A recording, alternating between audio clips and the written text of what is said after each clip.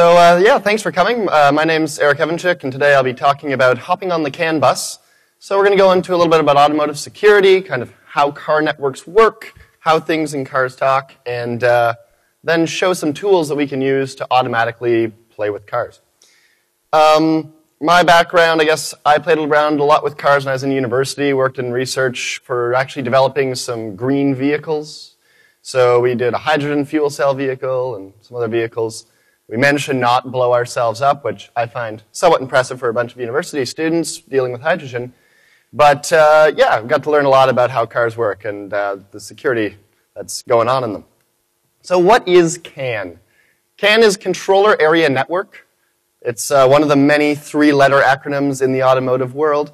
And Controller Area Network is a relatively cheap and simple way to connect controllers, so microcontrollers, with really minimal wiring and minimal cost. So there's a bunch of different types of CAN you'll see in cars. You have high-speed CAN.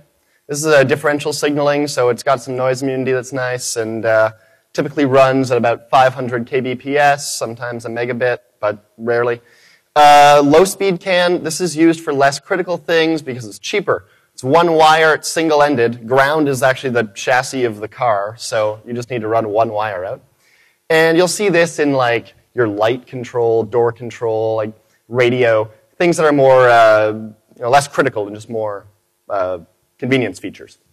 Fault-tolerant CAN is what you'll often see in airbags. This is actually a pretty neat trick. What they do is it's high-speed CAN, but if you cut one of the wires, it becomes low-speed CAN.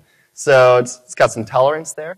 And the new thing is CAN FD for flexible data, which nobody uses yet, but it gets around some of the limitations right now of the size of a CAN message. It's probably going to make its way into cars in the next, I don't know, knowing how fast the automotive industry moves, 5 years or something.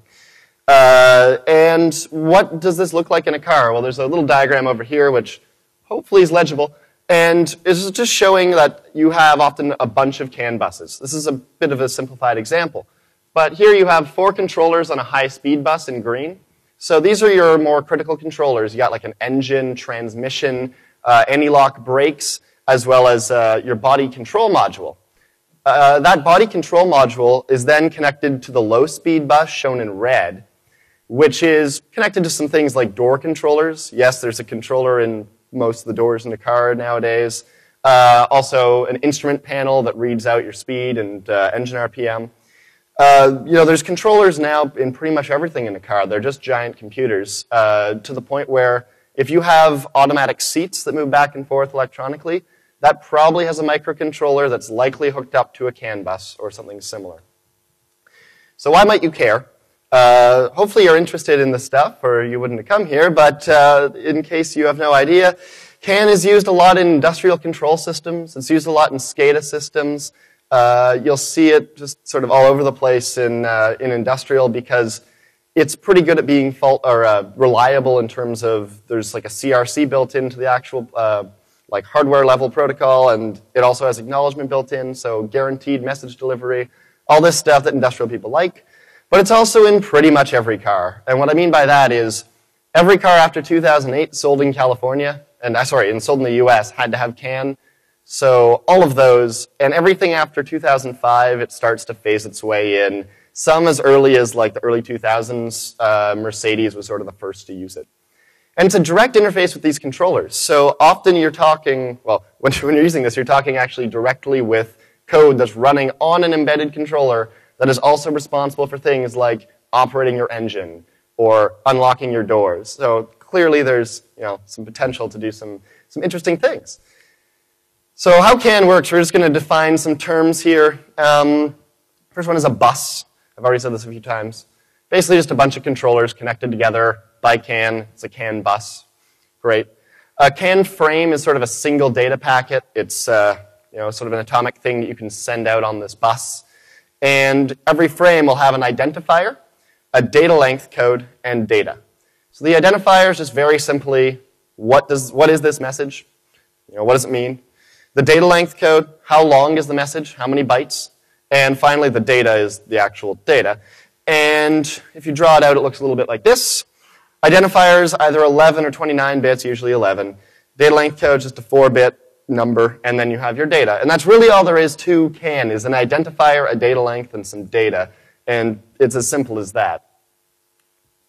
So let's start with like the super easy attack that is, it's so easy it's almost not worth mentioning, but it's sort of entertaining, so I'll mention it anyway, which is a denial of service. The way that arbitration works in CAN, so whenever people want to talk on the bus, everyone sends out their identifier. And while they're doing this, they're also listening to see what identifier is being sent. So if I'm message 500, or if I'm sending message 500, I'll start putting that out on the bus. But if I see a lower CAN ID, then I will shut up and go into listen mode. I won't get into how the electrical part of this works, but basically the lowest ID always wins and gets control of the bus. Now what's fun about this is that you can come up with a very easy proof of concept for denial of service, which is just keep sending a message with ID 0. And if you do this, nobody else can really talk because they get to the arbitration, you send 0, everyone else goes into listen mode. Then they get to the next arbitration phase, you send 0, and this keeps happening. And like this is really simple stuff, but it actually will do some not so nice things in a car. Depends on the vehicle, depends on what CAN bus you're on, but I did this, actually it was a company I was working at. It was the CEO of the company had a Chevrolet Volt, and we were playing around with it. And I plugged into it, and I didn't realize that the tool I had was sending messages when I plugged into it.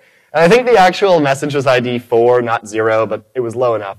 And so what ended up happening was every fault code and every light turned on, like all across the dashboard, like lighting up like crazy.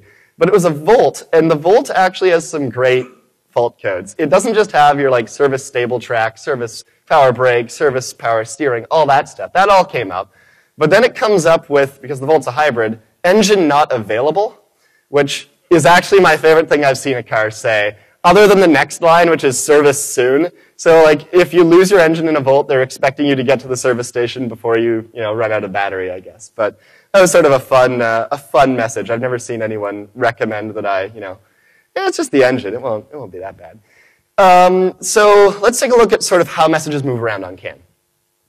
So we have an engine control module in this somewhat contrived example, but this is really how it works. I've just changed the numbers. Engine control module will send a frame, and it will be received by everybody on the bus. In this case, we are going to send it or receive it with an instrument cluster.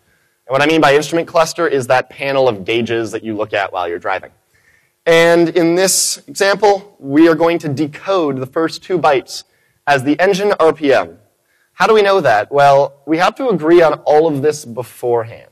Nothing tells you what any of the bytes mean in this message other than you create a database called a CAN database of all these messages, and you program that into every controller on the bus. And now those controllers are able to say, oh, this is message with ID hex 123, and I know that the first bytes, that's engine RPM in that endianness. And often there'll be like a multiplication factor or maybe an offset. You got to add or subtract something to get to real value. But then eventually you do a little bit of math, and it actually has real world units. So in this example, I just assumed, okay, we'll just multiply by 1, don't add anything, and we just get, okay, 5DC is 1500 RPM. It might be a little bit more complicated in a real vehicle, but it's just a multiplication factor and an offset. And once that's sent out, it can be received by the instrument cluster, which can display it. So this brings us to another really pretty easy attack to do that follows really naturally from that, which is injection. We sort of talked about how, CAN bus, all these controllers are just connected to it. There's no routing or anything. So everyone sees every message, and everyone can send a message with any ID. There's no limitations. There's no MAC addresses or anything. It's just identifiers. So it's sort of it's a trusted network. They're expecting you to not put anything bad on it. That's sort of the assumption. So this means that we can do something simple like this. We take a rogue controller. Now, I say rogue controller. It could be a tool you plug in manually, but it could also be if you found some vulnerability in a radio or in the, the telematics system or anything else that's on the car that connects to the internet. And remember, nowadays that we're connecting more and more cars to the internet or connects over some other RF link, that's potential for one way to get in. But once you have control of anything on the CAN bus, you can do stuff like this. And we could just, send a different engine RPM. What happens when we do that? Well, whenever it gets up to arbitration, both these messages are going to get sent. And they actually will end up getting sent out at the same time. And whatever one has the most zeros in it will, that value will win. So if somebody sends 0 and the other person sends all ones, the value received will be 0. But if you send it faster than the real controller that's supposed to send it, you can usually just take over and really mess up operation. So if you do this on a car, you get that, which this car actually has no engine in it. We're just sending a message, and as you can see, it's like, okay, 8,000 RPM. That's fun. This is a bit of a benign example. It's just a really easy example to see.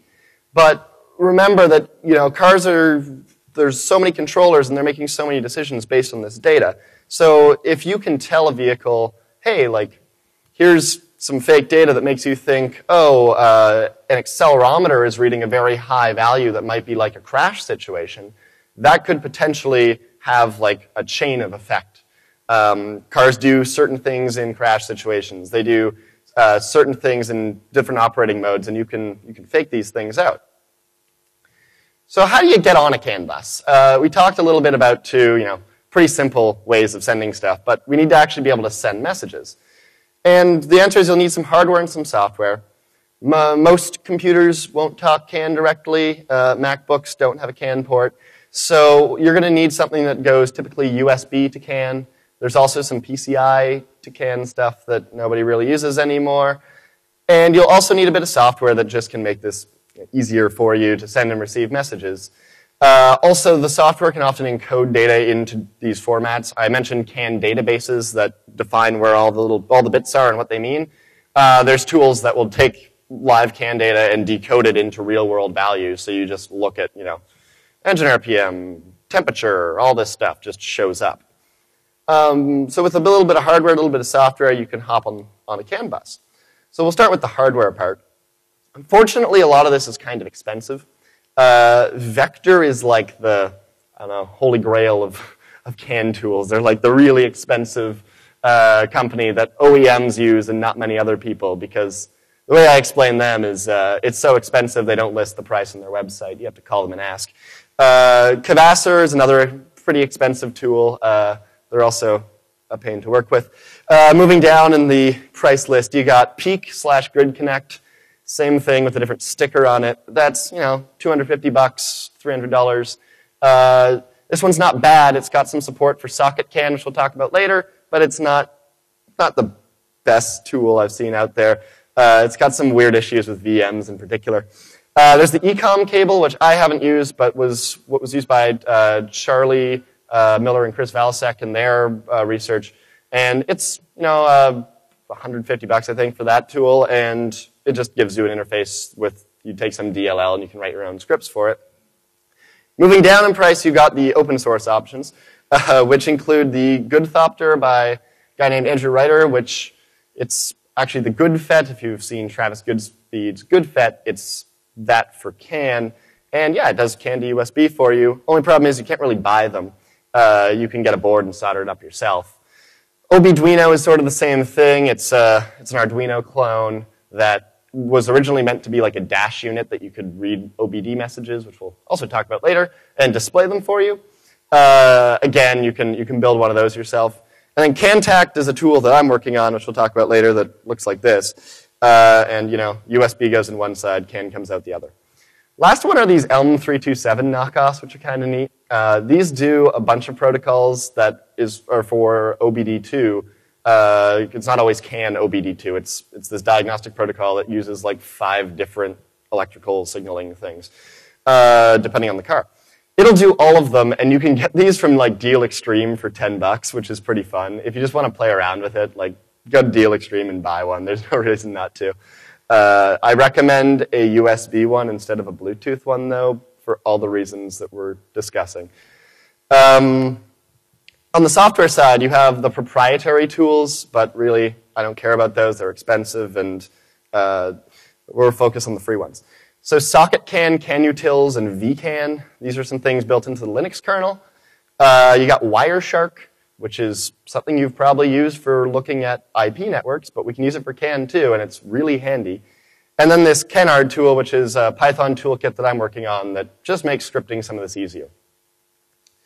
So let's start with SocketCAN. SocketCAN, it pretty much gives you a Unix network device, like a typical ETH0, except it's CAN0. And you can literally interface with it using like ifconfig, and it's great. You can even like do routes if you want to, which sort of works. And once you get that working, you can use the CANutils package to use these tools like CANsend, CANdump, and CANgen, which we'll take a look at. One nice thing is that this is now included in the Unix kernel, or in the Linux kernel by default. If you install like the latest Ubuntu, this is in there. You'll have to type like maybe modprobe something. You don't even need that actually. It just works. And then you can apt-get all these tools, which makes it really easy to work with rather than, you don't have to build anything from scratch. It just works. And so I'm just going to show what that looks like. Just really quickly. These are simple tools, but I have Wireshark up at the top. I'm sorry the resolution's a little sketchy, but hopefully legible. Wireshark's up at the top, which will show us what's going on.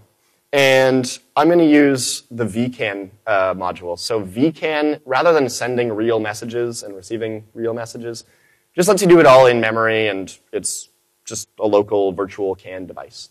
So if I just do a CANgen, vCAN0, we'll get some traffic.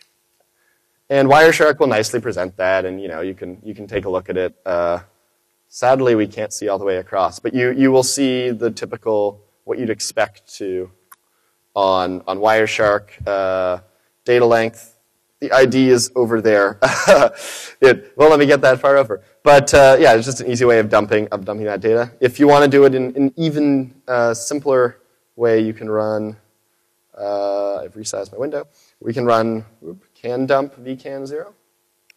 And this is just going to dump out all the messages. If you plug a device into a car, though, and do this, you'll get a very, very fast rate of data with a whole bunch of real live car data flying by. And Wireshark's just a great way to be able to filter that stuff out. So on the topic of Wireshark, it not only lets you, see what's going on, but it also lets you do everything you'd expect to do with a normal IP network. You can actually filter based on ID. You can filter based on data lengths. You can put in columns for delta times to see time differences and everything that you'd expect. And you can also save packet captures, replay packet captures. So it's a really great tool. It actually is more powerful than most of the proprietary CAN tools for doing the same thing, which is great because it's free. And I've been using this actually for work a lot because you can write custom CAN scripts for interfacing with whatever system and then just fire up Wireshark in the corner and it will just tell you what's going on the bus at all times, which is quite handy. Then we get into some custom steps. So I started playing around with this and realized that there's a lot of little scripts out there, but there was nothing I could really build off of.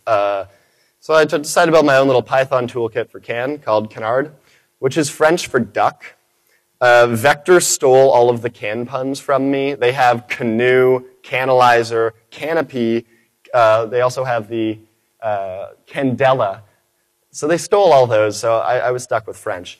But the idea of this software is to provide some hardware abstraction, to implement the protocols that are really common on these CAN buses, to ease automating, looking at CAN buses and sending and receiving messages, and also just to make it easier to share these things. If the hardware is abstracted and you have any supported tool, now I can give you a script and you can just run it and it works, rather than, oh, well, I wrote with this for Peak and it doesn't work on capacitor tools or whatever way around it is. So just by making something that's not paid for by any of the people who actually make those tools means that you can make it compatible with all the tools, which is nice. So what I mean by hardware abstraction, well, really simply, a hardware device is a Python class that has to implement 4 methods. Start, stop, send, and receive. It can implement more to do things like set bit rate, things like that. But really, this is all a CAN device actually needs to do in the most basic form. So a really simple code example, if you were wondering how you actually do this, is, We import some stuff. We're going to create a socket CAN device. So this is going to bind to the CAN 0 device as a socket. We'll start that device with dev.start. Then we'll make ourselves a CAN frame. So that is a frame with ID 0. That's the identifier. The data length code, DLC, is 8, saying that it's 8 bytes long. And the data is 1 through 8. It's not a terribly useful frame, but it's a frame. And then we can just do device.send or dev.send frame, and it will go out on the bus. To receive a frame, we just do dev.receive, and we get a frame back. And then finally, when we're done, we can stop the device and free it up for other stuff to use. So really with those 4 functions or 4 methods implemented, you can now write more complex protocol stuff and have it work across different devices, which is what we'll get into next. But first, I talked about this denial of service thing. And I really like it whenever an example that does something, especially something bad, fits on one slide. It's great when the code does that. And I mean, this is pretty much the same as the last example. Only difference is ID is 0. We set the length to 8 just because while we're spamming the bus with zeros, we might as well spam it with as many zeros as possible. So we just set to 8. We don't care what the data is. As long as the ID is 0, it's just going to shoot out 8 bytes of data. And then, while true send. This will send many, many frames a second. It'll totally lock up the bus. You will latch fault codes on every controller because it will say, I haven't communicated with the rest of the ECUs, the rest of the, control modules in the car in the last however many seconds. That's considered like a hard fault. So you'll have to clear all those codes. It's really a bit of a pain, but it does work. In some vehicles, it'll actually just totally disable things, like, it'll turn off the car essentially. All depends on the car you're on and what CAN bus you're on, but it can do some nasty things. So now that we've talked a bit about CAN and just the simple injecting messages and sending messages at high speeds, we're going to get into the fun bits that the manufacturers don't tell you about, which is the diagnostics protocols. So there's really 2 main diagnostics protocols. One is OBD2, and one is Unified Diagnostic Services. Conveniently, OBD2 is a subset of UDS, Unified Diagnostic Services. So we can start with OBD and build. And OBD, it's actually courtesy of the California Air Resources Board. They decided that every car sold in California had to have this back in 1991 because they wanted to be able to do smog tests. So they mandated it, and now every car has it. It lets you read basic engine data, the vehicle RPM, throttle position, vehicle speed, MAF pressure, so on and so forth. It's all read-only, that stuff. It's interesting if you're trying to tune a car or fix a car and see what's going on. That's about it. You can also read the fault codes. This is actually a really great way to save money. If you read your fault code and see, that's a dead mass airflow sensor, you can just replace your mass airflow sensor, and then your car usually works again, and you can save yourself a trip to the dealer. But you can also clear the fault codes. So when that little lamp comes on with the check engine, all that means is that there is some fault code somewhere, and this lets you not only read them, but clear it. And that's really all it does. Not terribly exciting, but somewhat useful for just looking at vehicles and getting some basic information. Another important thing about OBD is that they standardized this connector that looks like that.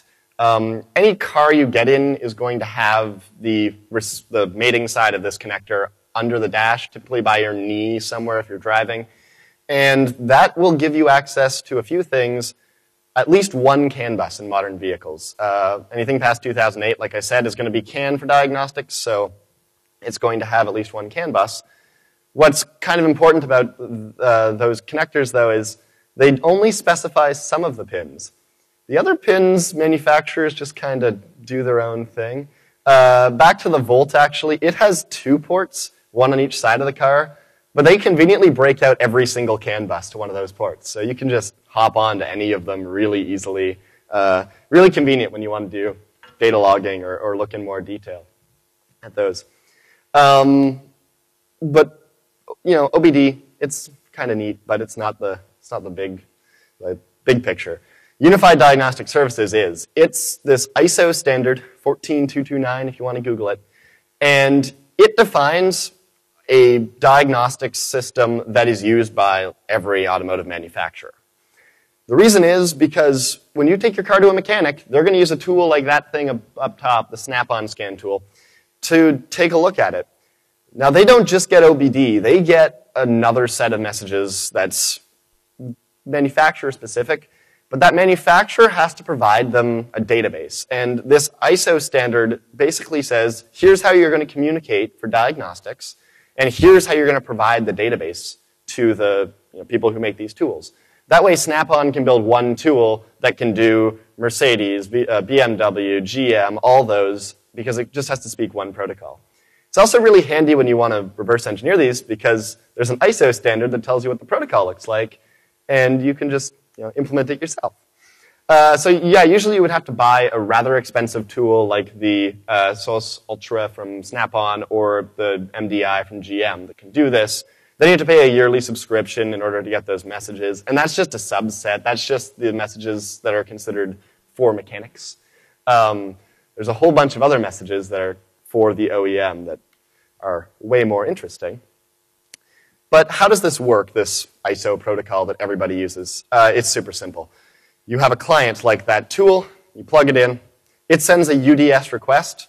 And then a server, this is their ISO terminology, the server is that controller, maybe an engine controller, maybe a body controller, maybe a door handle controller if you have a Tesla Model S. And that server will send back a response. That's it. Really simple. All you have to do is figure out how to pack the data, and you can send requests and response all day. And what kind of services are we talking about? They're unified and diagnostic services, but this is a short list. There's actually something like 30 of them. These are some of the cooler ones, I think. So security access we'll talk about a bit, but this lets them provide a basic level of security. It's really basic, and we'll show that it's broken. It's been shown to be broken a few times. The routine control is a way that you can just run arbitrary routines on the controller. The idea is if you're servicing a car and you want to find out why a window isn't going down, well, now you can just actuate the window from your scan tool. You don't have to, just push the button. So now you can isolate things. You can say, oh, well, the window goes down when I ask it to with my scan tool, but the button doesn't work, so the button's probably broken. Or a lot of things like that where you can just do diagnostics step by step and isolate little pieces. Read and write data by identifier. This sounds pretty arbitrary, and it is, because these identifiers identify everything from the VIN number of your car to its, lookup values for the engine so that it can do different emissions standard stuff to everything you could imagine is one of these values. And you can read them, and sometimes you can write them, which is kind of cool. Especially with things like VIN numbers and engine control values and things like that. And then there's also the memory access, which is implemented on some controllers, which literally just provides you arbitrary access to memory.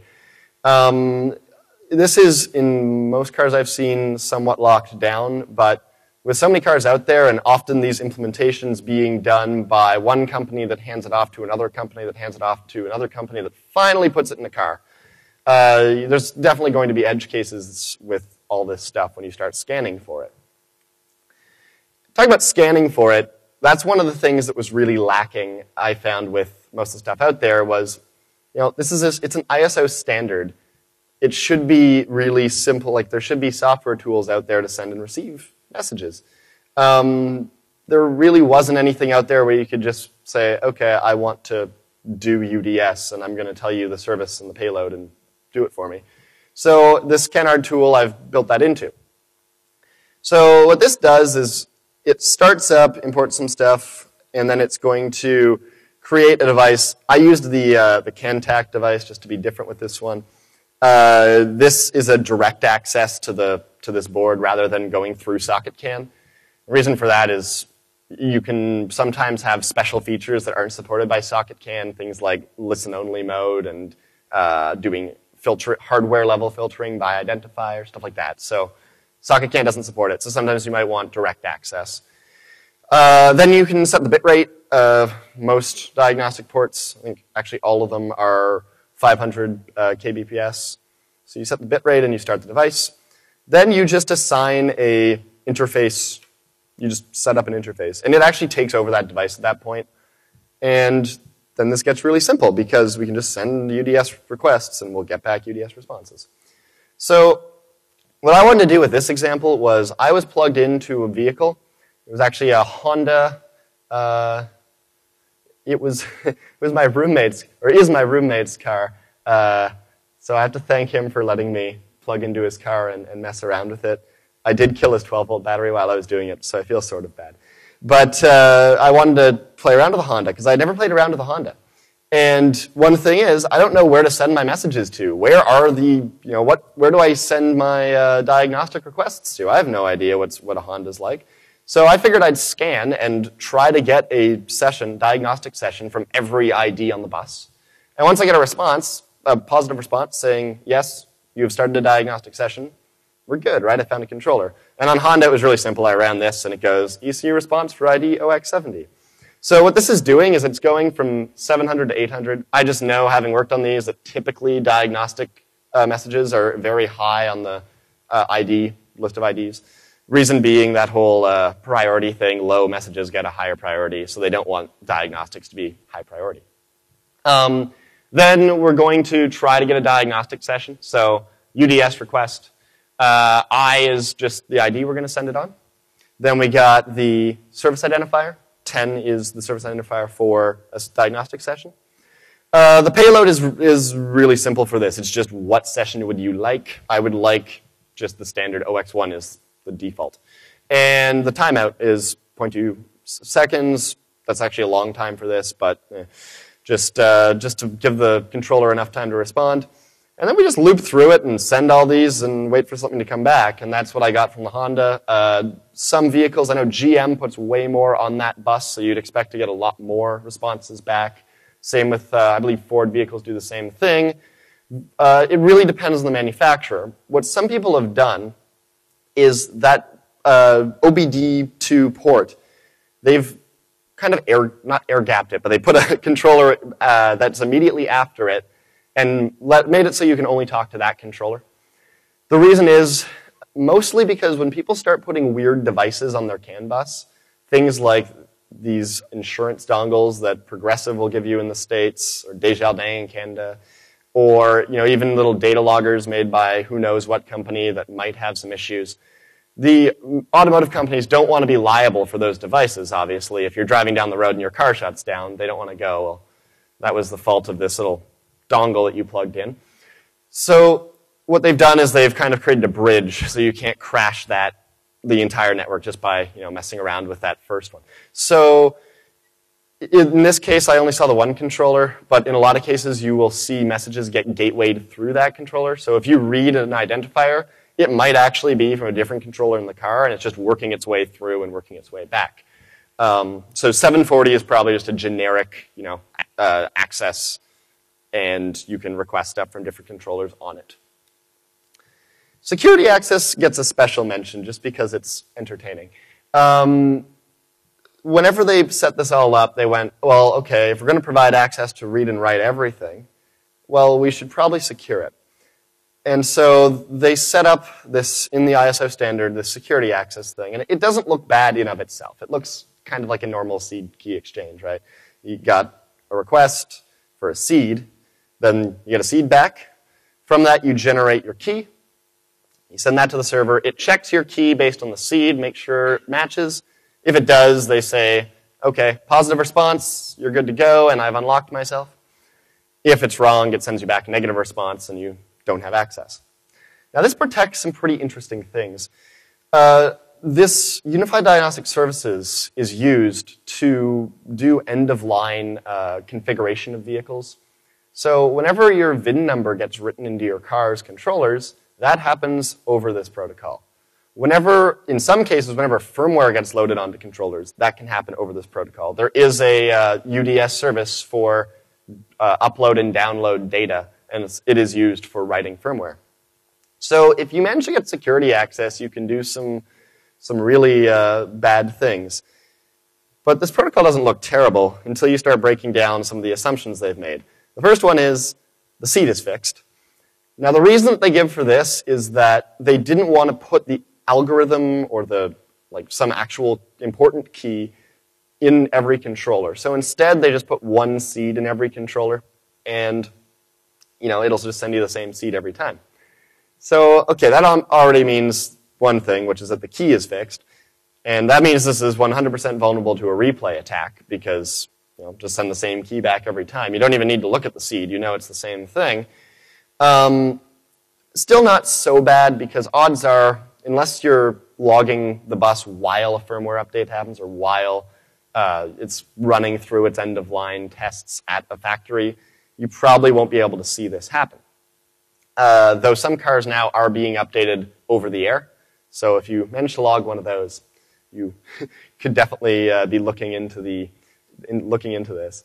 But the thing that's really great about it is that both the seed and the key are 16 bits long, which means you can brute force the key space pretty quickly. They've sort of tried to stop you from doing this by putting in a delay, so you can't just send all the requests all at once. But it's not that long, really. It's not something you can just jump in a car, plug in, and crack it. But if you have access to the car, or if you've taken over a controller in a car, it's pretty much maybe a couple days worst case to get access to that. There was some research done by some folks at the University of Washington that they actually went into detail about how long these keys are, how long the delays are, and figured out all the worst case times and said this is pretty bad. They're basically just assuming that you won't do it is what they got out of that. So why might we want to look into these diagnostics? Well, fuzzing diagnostics basically can create a map of these controllers, right? So we did the automated controller discovery. That's a really simple example. But you can extend that example to automatically map all of the services provided by an automotive controller. So you could plug in and just request every routine, every data identifier, every piece of memory. You could request to do security access and figure out what all the different security access, they can have multiple levels of security access. You can get all of those and really create just a map of all the diagnostic features on a controller. And that's pretty much the starting point to playing around with this because once you know where you can look, you just start pulling stuff out. You can create memory maps pretty much of a controller. You can take a look at where these values are. You can try to write things and figure out if you need security access. And of course, you can brute force that security access key if you so wish. So the concept of just fuzzing diagnostics, I think, is an interesting thing because the automotive manufacturers didn't really expect or didn't really care about people plugging into these buses, right? They designed the cars in such a way that they figured, well, no one's going to play around with this, and as long as you can't remotely do it, it shouldn't be a problem. So one side is we're starting to see that as we connect cars to the internet more, you get attacks like the recent BMW one where, they did authentication over HTTP, and you could create a fake GSM base station and man in the middle it. But the other side is that that it lets people potentially get access to these CAN buses and exposes a whole bunch of functionality that the automotive folks just never really secured. So most of the stuff in automotive security is it's just there and you can do it. And the reason is because they just weren't expecting anyone to try. So just to conclude here, we talked about sort of 3 different types of attacks that you can pull off. The first 2 are pretty simple, just sending messages will let you do it. A denial of service, which is pretty easy, just spam zeros. An injection attack, which it's really going to depend on what you're injecting, but you can fake out a lot of signals and just really confuse a vehicle in those cases. And then diagnostics, which is pretty much just a giant attack vector that hasn't been looked at in too much detail in most vehicles, but looking into the implementations, even if the implementations aren't bad, there's concerns. And then once you go past that and look into problems where they've, left behind little things that were not implemented right, it could be even worse. In order to play with this, you'll need a hardware interface. I mean, I got to promote my own, I guess, which is this CanTact thing. This, open source hardware tool for plugging into a CAN bus. And you'll need some software. I like the Linux stuff, to be honest. Wireshark is great. This Canard tool, it's getting better, I promise. But the idea is to make something where you can write scripts to play with cars and share them with people so they can also play with cars. Because automotive security has been pretty much security through obscurity, to be honest. And now that we can start to look at it and make it easier to get on these systems, we can actually start to have some fun. So that's pretty much my main part of my talk here, but I definitely want to move into questions about anything to do with cars, security, and anything else you have on your mind. So over at the back there.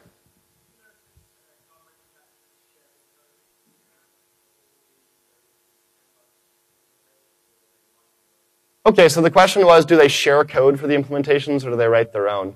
In a lot of cases, they buy it from some vendors. Actually, it's kind of fun to explain how automotive code gets written. So let's say you work at an automotive company as a software developer. You probably don't write any C or anything that's in text. You might write some MATLAB scripts. Most of the actual development of automotive control algorithms is done in Simulink. And if you're familiar with Simulink, you'll know it's the graphical part of MATLAB, which literally is drag and drop blocks and connect them together with wires. That's how they develop these things, and that's what most of the people working in software positions at automotive companies do. Once they're done that, you prototype on a prototype controller. So I kid you not, you take your diagram, you hold Control, press B, and out pops like an executable, and you flash that to a controller, and it usually works pretty well. Once they're done that development process, they'll work with an actual company that makes a production controller, like a Delphi or a Bosch or somebody, and working along with them, they can actually get the cost down and get it into something they can put in a car. But all the code for things like CAN, things like the diagnostic stacks, they typically buy from one of a few companies. Probably the most common is Vector, who make the CAN tools as well. They sell stacks for UDS. They sell stacks for just generic CAN on different microcontrollers, all sorts of stuff. So the answer is, yeah, a lot of it's shared, but even more concerning, a lot of it is cobbled together from different sources and then, like, shipped. Any other questions kicking around? Here? I didn't see that one.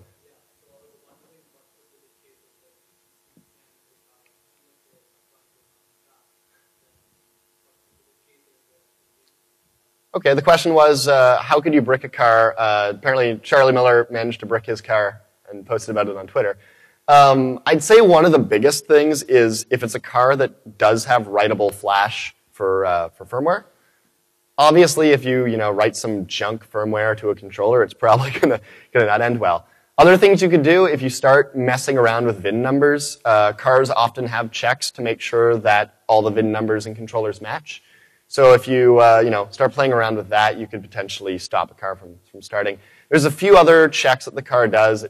That stuff's really manufacturer specific, and they really don't like talking about it. But the immobilizer, so the thing that actually makes sure that you have a key, those use some weird challenge response stuff. And if you mess with any of that, if you screw up any of the seeds for that or anything, then the car will no longer do a proper immobilization unlock, and then the car won't be able to start. So I think pretty much any of those, but the firmware one is probably, like, once you break the UDS code, if it supports flashing, which quite a few controllers do, you can just, write zeros to your firmware, and that's definitely going to brick a car. Yep.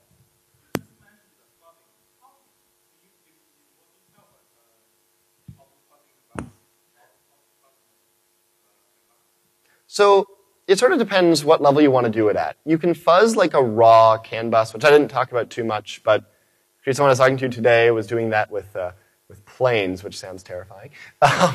But essentially, you can, you could send send arbitrary data just in messages and kind of see what the responses were. So if you pick, okay, here's one great example. If you wanted to find where the message was that was controlling something like your vehicle speed, or that was showing your vehicle speed, you could go through messages and send junk data until you manage, like randomly through messages until you manage to get the expected vehicle speed to show up on a display. So that's kind of the really low level of you can fuzz raw, like literally bytes. Then going one level up, you can do fuzzing at the implementation level of the diagnostics. So in that case, you can try one great example that I don't have the, I'm scared to do this on a real car, is you can just ask it, that routine control function, you can just ask it to run routine 0 through FFFF. And it's going to do a lot of things. And who knows what it's going to do. The manufacturer does, but you don't. So, by trying these things out, you can start to figure out what it is. And something like that is something you're going to want to do, definitely with the controller on a bench, hopefully, and not in a car. But as you start to look at that, you can reverse engineer sort of what are these actions and what abilities does that give me. Oh, I got to promote. I'm not good at self-promotion, I'm sorry. But there's like a website there, which is cantac.io. There's like 9 of them or something left from I did a first batch of them. There's not many left.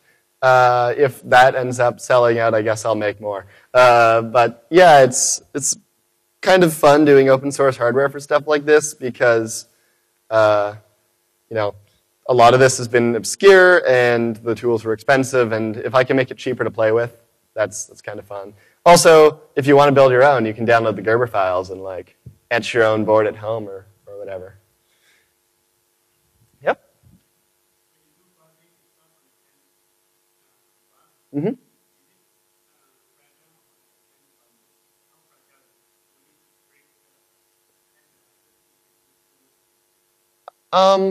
Depends what you mean by fragile. So the question was, I guess, are there risks to fuzzing the bus and sending arbitrary stuff? I mean, the real concern is, that's a controller that's potentially controlling an engine. And an engine is a very complex system nowadays, mostly because of emissions regulations more than anything. An engine has things like variable valve timing that lets cams move around and slip. So, if you start fuzzing stuff and it's expecting a message that it's using to compute some of this stuff, so if it's expecting a message to compute something to do with how that engine's running, and you fuzz it, well, you could potentially cause the engine to go into some terrible state. Now, the engine controllers are typically pretty smart. They'll do a lot of sanity tests or checks on that data. They won't just, let you destroy an engine. But in a real car, it can be, it's probably not something you want to be doing while driving down the road. Actually, for fun, we plugged in that Solus Ultra, that guy. We plugged that into a car, and we drove around Waterloo with it, and we were just like pushing, like honking the horn and like doing all that. It was fun. You can hit the brakes actually from it, which is kind of cool. But that probably wasn't. You shouldn't do that. Now that I've said that we did it. But will you actually break the CAN device? No, they'll take the messages. They might overflow a bit. They might go into some shutdown state. But you can't damage the controller. The bigger concern is what the controller is actually driving. Anything else? Oh, I think I'm good. All right, well, I'll be around, so if you do come up with questions, come find me. I like talking about this stuff. And thanks very much for coming to this, and thanks for your time. Hope you got a little bit of an introduction into automotive systems and how to play with them.